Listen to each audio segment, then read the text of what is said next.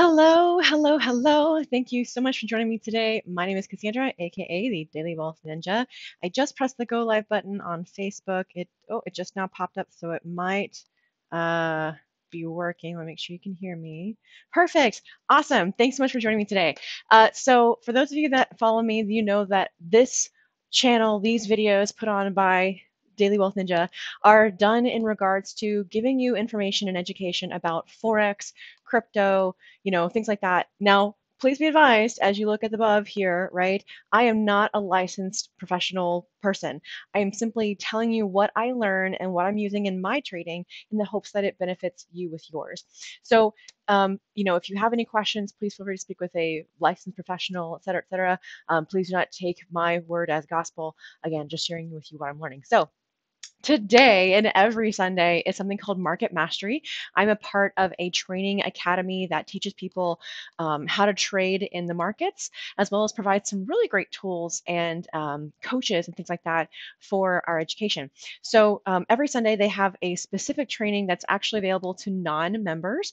And so I wanted to share with you a little bit about that today because those that weren't on there live can't get the replays unless they're actually part of the education academy. So, what I want to share with you today are 7 tips to help with your trading psychology. So, why is your psychology important? If you were not aware of this, literally 95% or more of your habits, the things that you do, the thoughts that you think, everything that you know as you comes from your subconscious, the thing that goes on behind scenes, right? And that's created by the environment that you grew up in, the people that you hang around. And you can change your psychology at any time, just some of it might not become habit until after it's gotten deep into your subconscious. So your psychology with trading is so important because most people want to get rich quick scheme. They want something that, gives them immediate results like right now. The problem is that most people don't do what they need to do first in order to get to a place where they can leverage the just amazing power of trading in the markets. And so what I'm sharing with you today is from one of our successful educators, someone who is doing a full-time lifestyle with part-time trading.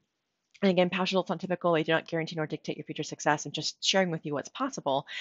I learned these 7 tips from the successful person that was speaking today on that training, and I want to share them with you today. Now, if you want to learn more about the stuff that's happening and be notified of when I go live, be sure to like this page and turn on follow. You just have to go to my page, click the follow button, and make sure that your notifications are turned on. So let's go ahead and get started. So the first point of having better trading psychology is that you have to believe the most important thing that comes to your trading is how you are putting yourself into state, right? It's the most important thing when it comes to trading is having the best psychology. So if you are upset, if you are angry, if you're frustrated, trying to come to the charts when you're in that state of high emotion is going to ensure that your trades are not going to be as they would if you came in at calmed, prepared, et cetera, et cetera. So your psychology is the most important thing when it comes to trading.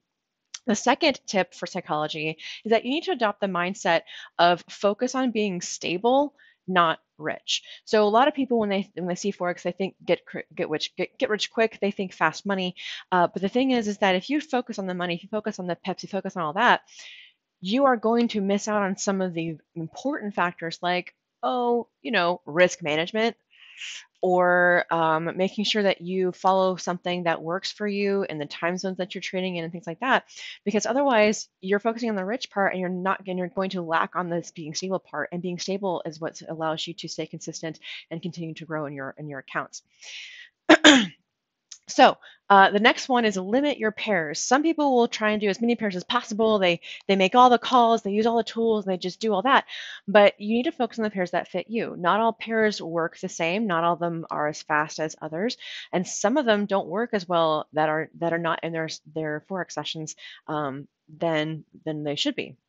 So you want to focus on the pairs that fit your mindset, that work the way that you do, right? If your brain works super fast, you might be cool in Euro JPY, but you want to find pairs that fit your mindset, the speed of how you process the pairs, and you need to realize that having too many pairs open actually opens you to a lot more risk than you really need.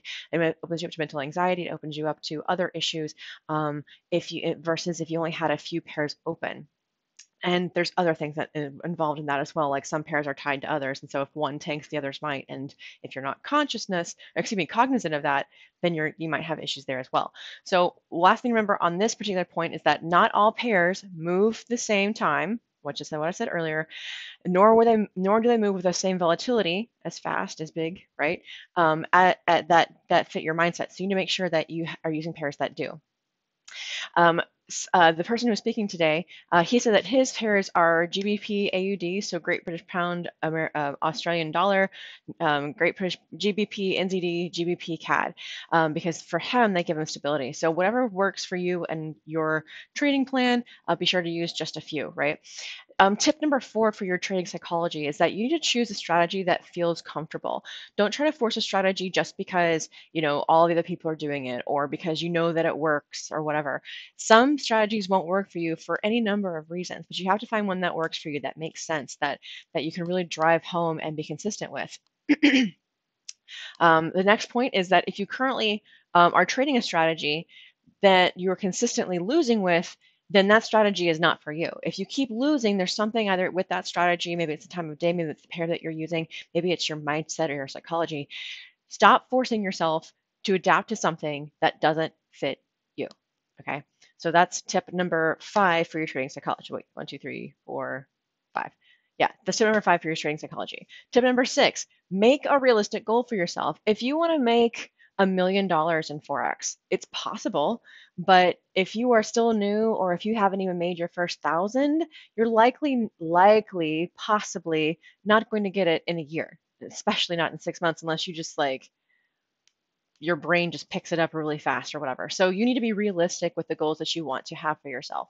You can do the whole SMART goal and things like that, but you also need a trading plan, and I'll go into that in another video later. So again, be sure to like and follow so that you get notified when I'm going to go live on that.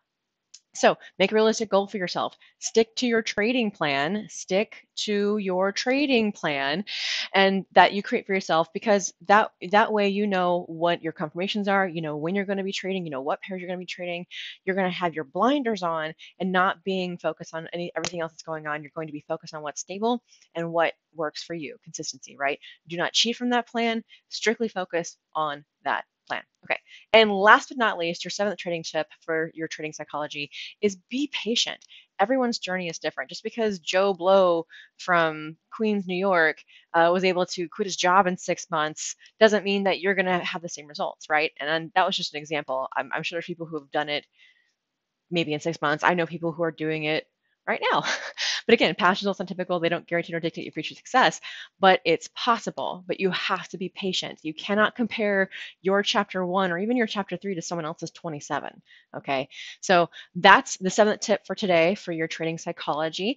Be sure again to turn on those notifications so that you are alerted to when I'm going to be going live next, or sharing some videos, because I'm actually going to be doing some stuff in the next week or so where I won't be able to do lives. But I'm going to be covering the trading plan. I'm going to be covering some things that you might not know about with TradingView. So be sure to turn those notifications on, and I will see you in the next one. Have a wonderful and prosperous rest of your day. Yeah, it's Sunday. Have a great rest of your week.